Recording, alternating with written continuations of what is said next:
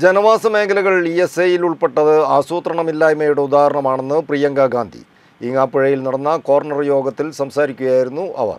വയനാട്ടിലെ ജനങ്ങൾ എപ്പോഴും സത്യത്തിനു വേണ്ടി നിലകൊള്ളുന്നവരാണെന്നും പ്രിയങ്ക പറഞ്ഞു.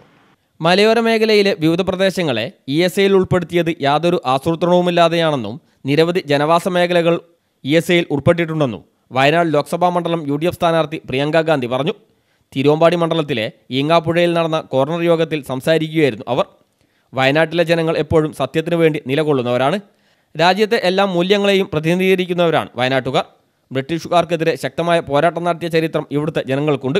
വയനാട്ടിലെ ജനങ്ങൾ എപ്പോഴും സാഹോദര്യത്തിലും ഐക്യത്തിലുമാണ് ജീവിക്കുന്നതെന്നും പ്രിയങ്ക ഗാന്ധി പറഞ്ഞു. And we became probably one of the first nations in the world to have a revolution which was completely non-violent, and that remains the true essence of our nationhood. And yet all across India for the last 10 years we have seen a new kind of politics, a politics that thrives on and succeeds to divide people, a politics that teaches you to be afraid of your brothers and sisters, to hate them, to be angry at them, a politics that works only for a handful of rich business people, the friends of the Prime Minister, and everything, all his policies, everything that he does is designed only to benefit.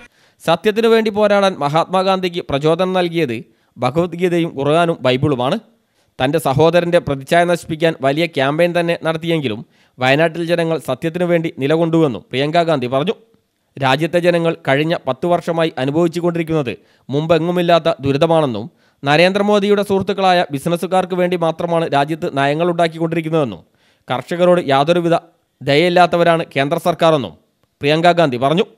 രാജ്യത്തെ കർഷകരും ആദിവാസികളും ചൂഷണത്തിന് വിധേയമായി കൊണ്ടിരിക്കുകയാണ്. Long before anybody else recognized the truth about my brother, you did.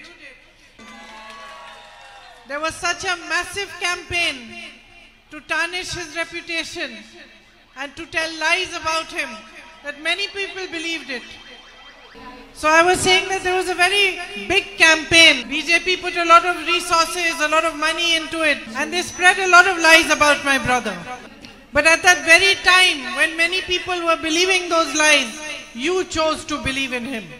You stood by him and you gave him the courage and the strength to keep standing for what he believed in and to keep fighting for the truth. AICC General Secretary K.C. Venugopal MP, KPCC President K. Sudhakaran, Deepa Das Munshi, കേന്ദ്ര തെരഞ്ഞെടുപ്പ് committee convener AP Anilkumar, chief coordinator CP ചെറിയ Muhammad, MK Raghavan MP, KPCC general secretary K. Jayant, DCC president K. Praveen Kumar, മഹിളാ കോൺഗ്രസ് സംസ്ഥാന അധ്യക്ഷ ജബി മേത്തർ തുടങ്ങി നിരവധി പേർ പങ്കെടുത്തു. News bureau, Thamarassery.